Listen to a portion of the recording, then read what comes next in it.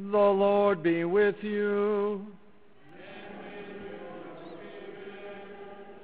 A reading from the Holy Gospel according to Luke.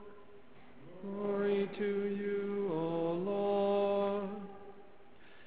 Jesus passed through towns and villages, teaching as he went, and making his way to Jerusalem. Someone asked him, "Lord, will only a few people be saved?"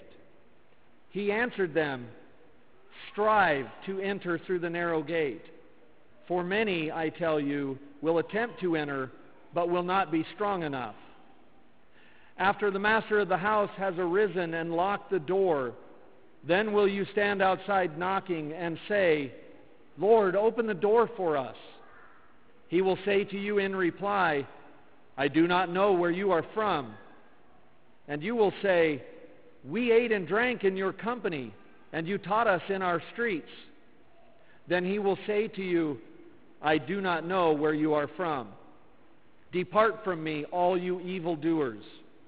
And there will be wailing and grinding of teeth when you see Abraham, Isaac, and Jacob, and all the prophets in the kingdom of God, and you yourselves cast out. And people will come from the east and the west, and from the north and the south, and will recline at table in the kingdom of God. For behold, some are last who will be first, and some are first who will be last." The Gospel of the Lord.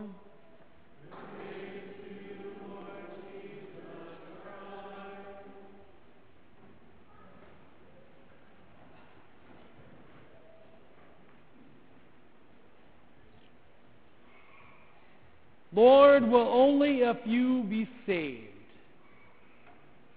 My brothers and sisters, this question posed to Jesus has continued to be posed time and time again for over 2,000 years of Christianity.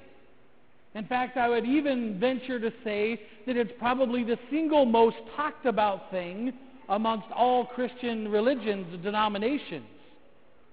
But it has also become the greatest cause of division amongst all Christian denominations. We all know this, right? We all have friends of ours who might not be in communion with the Catholic Church. We all have friends of ours or a family of ours who might be in another Christian denomination, Baptist, Christian, Lutheran, E-Free, Methodist, you name it. We've all have friends and family members who are there, and we've all had those what seem to start out as conversations that end up as arguments, right? We've all had them before. What is Jesus doing to answer that question in our gospel reading today? It starts off with that very simple question, but who will be saved is a question that even the people in Jesus' day and age wanted to know, right? Because if we look at the Old Testament in an entirety, we see that there are many different tribes and camps and groups of people who all thought that they were the one, right? They all had this thing where they thought they were the chosen people. Well, no, it's not those people that were part of the Babylonian exile. It's these people who were drawn out of Egypt by Moses. And then later on, well, no, it's not those people. It's these new 12 tribes that were created. There's always this confusion around who are the chosen people. Who are the people? Who is the Israel that God talks about so much throughout all of Scripture? Which is certainly an image of the church. So Jesus goes to talk about this and to help us to understand in a deeper way what Jesus' idea of salvation is. And yes, it is contained within the church.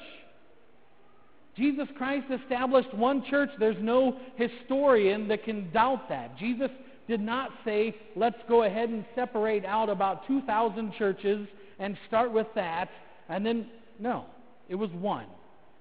One church led by Jesus Christ and then Peter, the first pope. And from then on, the church branched out to start many other Catholic churches.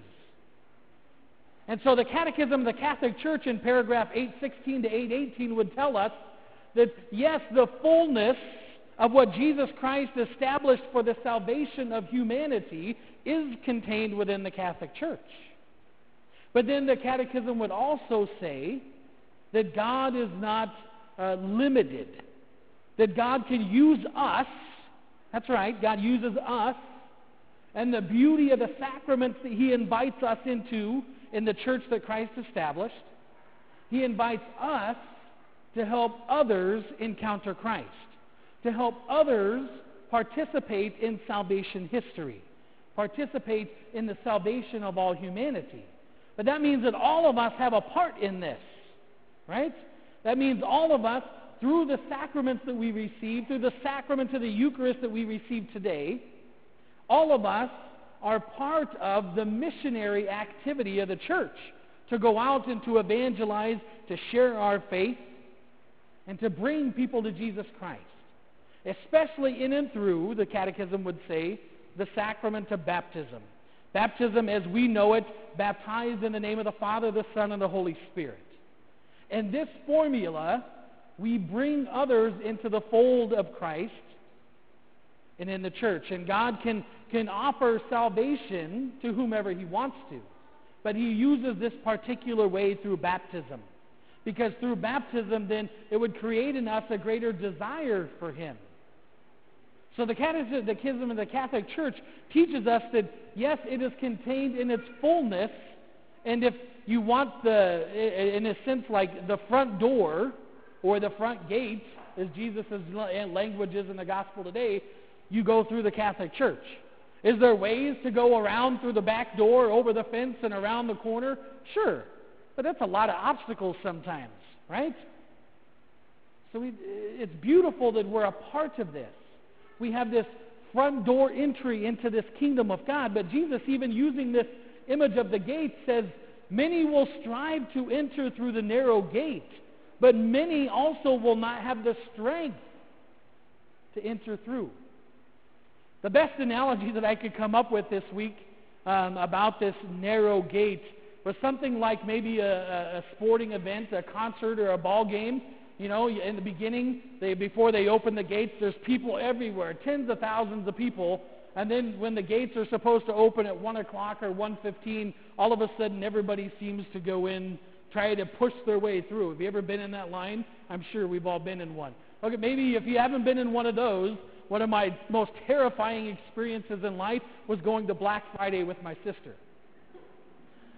Standing out in front of a Target or a Walmart or something like that, and all these people standing around, and it's kind of fun. It's 12 o'clock, and we're drinking coffee, and it's great. But then you hear this kind of a faint unlocking of a door. It's funny, all these people, and you can hear the unlocking of the door, and fear instantly strikes you. Oh my gosh. And people just begin to rush in through these 2 doors that they open. You would think that they would open all 10 doors. No, they open 2. And everybody's trying to get through these 2 doors. That's the image I get when I hear Jesus talk about striving to enter through the narrow gate. And what he means when he says not all are going to be strong enough to make it through that gate, it means that it takes effort. Encountering Jesus in salvation is not a one-and-done event. I'm sorry to say. Many of our brothers and sisters, God love them, God bless them, but they think it's a one-type thing, altar call, come forward, accept Jesus Christ, and then go and live your life however you want to, but you accepted Jesus this one day, and it's a one-and-done thing. That's not at all what we hear Jesus say in the gospel today, is it?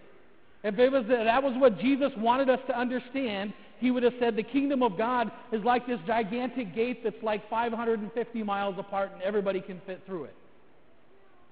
That's not what He said. It's a narrow gate, that not all will have the strength to get through that gate.